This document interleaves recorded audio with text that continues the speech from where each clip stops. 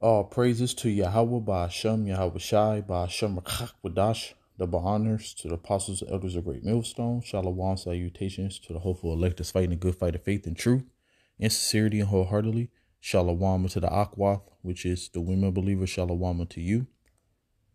It said, for their rock is not as our rock, even our enemies themselves being judges. So when you read this chapter, it's going into the destruction of us, the uplifting of us, and the destruction to our enemies. And this scripture right here is talking about the heathen. Their rock is not as our rock. That's why you see a little R and a capital R. So, the Lord, he ruleth in the kingdom of men and give it to whomsoever he will, even the basis of men. Now you got the base of the basis of men, Esau, Edom, but also the nations is base too, because they're heathens. And what made me want to do this video, reading, the David and Goliath story, the modern day Goliath is Esau, Edom. See, at one point in time, Esau, Edom was feared, and to a certain extent, he still is, but he at his time where the nations is rising up against him. But even that, it's Edomites versus Edomites. Russia is a guard to all these nations that's going to come up against the Babylonian Edomite, which is Americans. And then you have the small hats, the Jays. All right. So it's a kingdom divided against itself. It cannot stand. So Edomites is still in the power seat. If it's through America, the small hats, or Gog and Magog, they still are Edomites. So the modern day Goliath is the Edomites. And we know the story, but I'm going to get the quick account anyway. How did King David destroy or kill Goliath? With a rock. Who was our rock? Yahweh Shai. That's how we going to prevail. So Lord willing, this be edifying.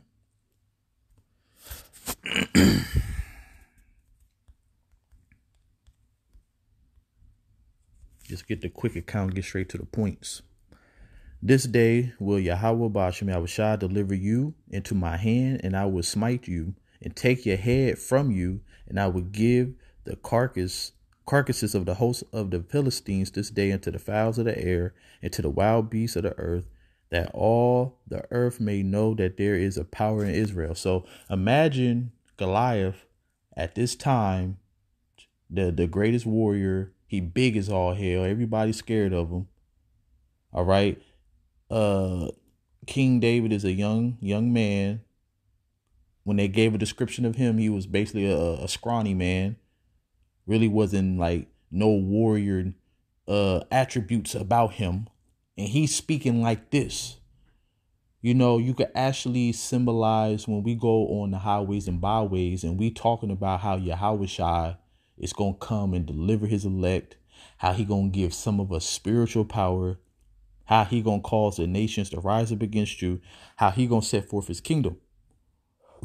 So, it's a form of what happened back then and what's happening today. It's nothing new under the sun. So just imagine that. Put yourself there and you see this little young man talking to this great warrior who everybody afraid of. And he talk about, I'm going to cut your head off and I'm going to give the carcasses of the Philistines to the fowls of the air.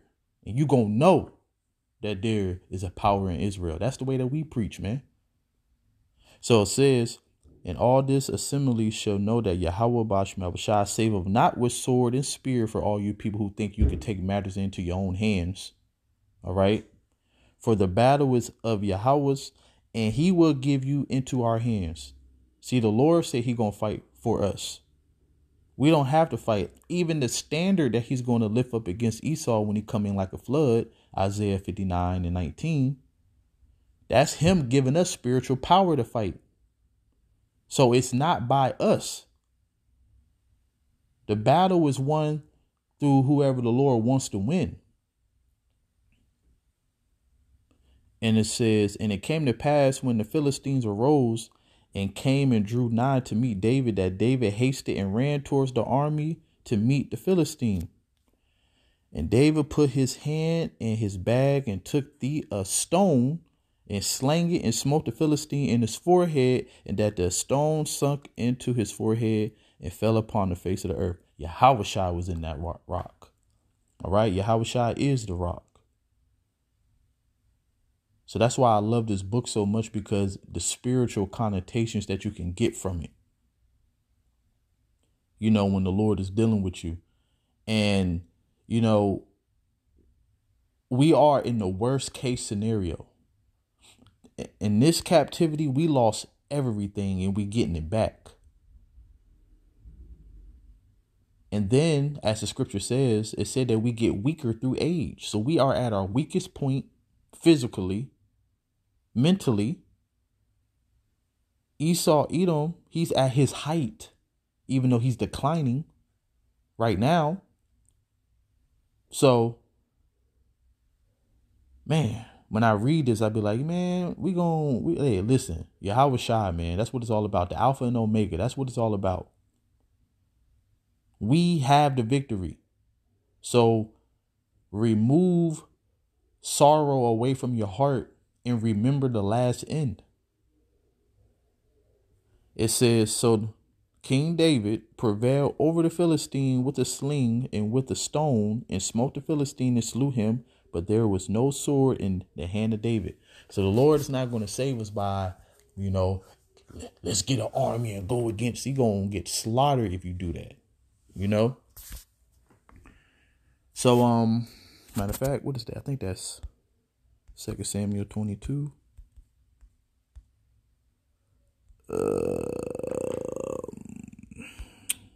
51.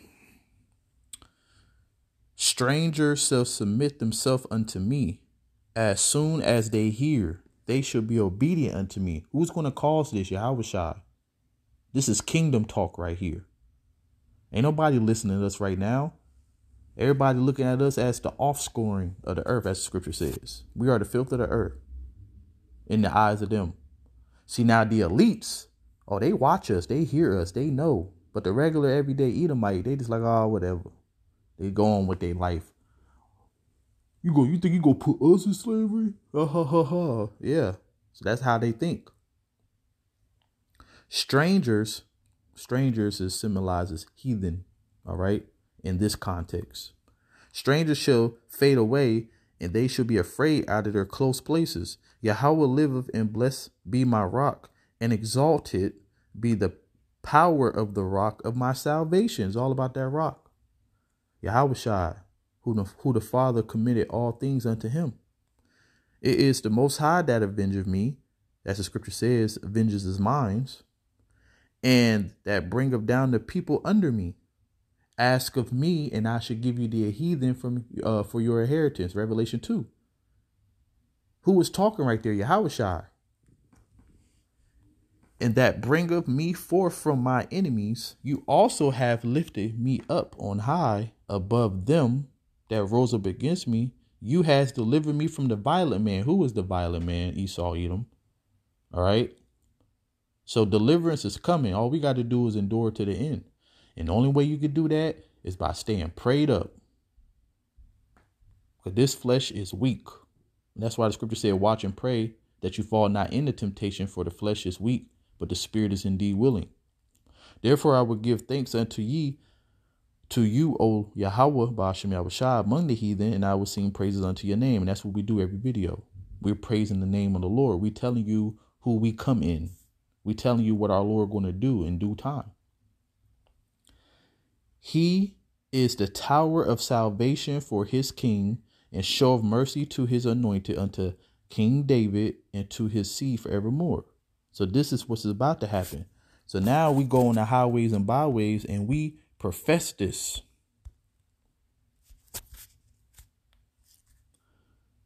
He brought me up also out of the horrible pit, this system that we in, this white supremacy system that started back in slavery. All right. And then shit, when we actually got released from slavery, it actually became worse. That's when the system really, came to its fullness, put it that way. Because like when you have documentaries that happened to us after slavery, it was actually worse than slavery.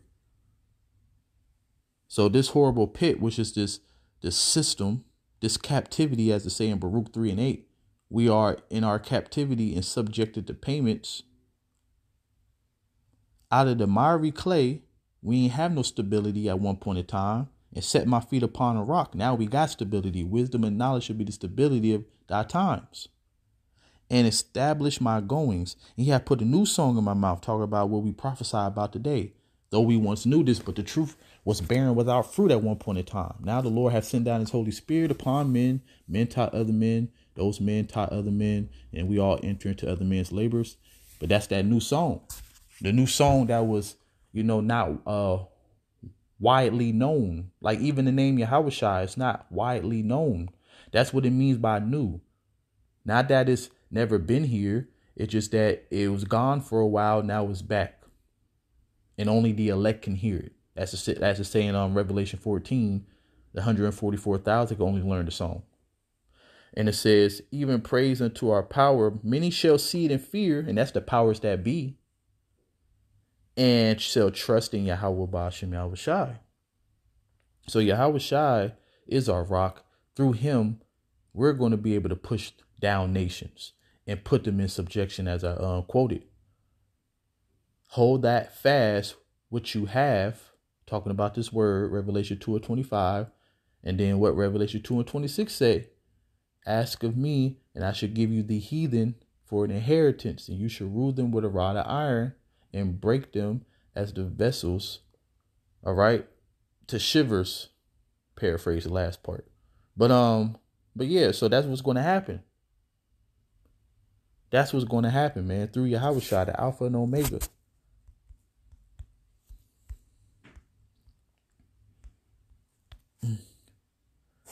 Said, behold, he cometh with clouds, and every eye shall see him. They also which pierce him, and all the kindreds of the earth shall well because of him. So even the 2/3 gonna get destroyed by, our rock. Because when you was in your past life in the Roman Empire, you said, let his blood be on us and our children. You chose Barabbas over the Savior. So you're gonna have to deal with that. The Lord got a 2,000-year-old beef. Even the one who pierced him, man. The Roman centurion. And it says, I am Alpha and Omega, the beginning and the end. He was Adam. All right. That's where it started with. And then with Yahushua. Ever since what Yahushua did 2,000 years ago, now we able to enter into our glory. The beginning and the ending, saith the Lord, which is and which was and which is to come, the Almighty. All right. So the Lord is our rock. He's our stability. He's our savior. And through him, we're going to get everything that we dream of. And that's a righteous world where we on top. We don't have to worry about sin no more, because the scripture said we're going to be changed in the twinkle of an eye. The new covenant is going to be the laws, statute, commandments written inside of us, man. We're going to have to worry no more, man. So as the first scripture I started off with, for our rock, it's not like, for their rock, it's not like our rock, man. Their power is idols. Our power is the living Son of the Most High, the only begotten, who our Father put all things into his hand. That's our power. That's the power that we serve. Remember that. Take that with you everywhere you go. He is the issues of death. All right. He got the power to cause death and to raise up. So the scripture says, if you put forth your hand not to do iniquity, then a rod. Matter of fact, let me end it on that. I think I haven't read that in a while.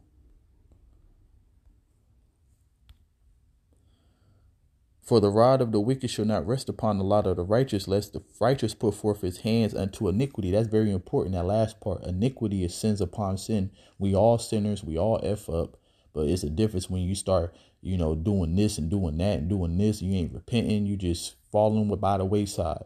So, the Lord, he controls life and death. And if you do right, he going to do right by you. All right. So, hopefully this video is edifying, and the modern day Goliath is going to get destroyed by the rock again. Shalom.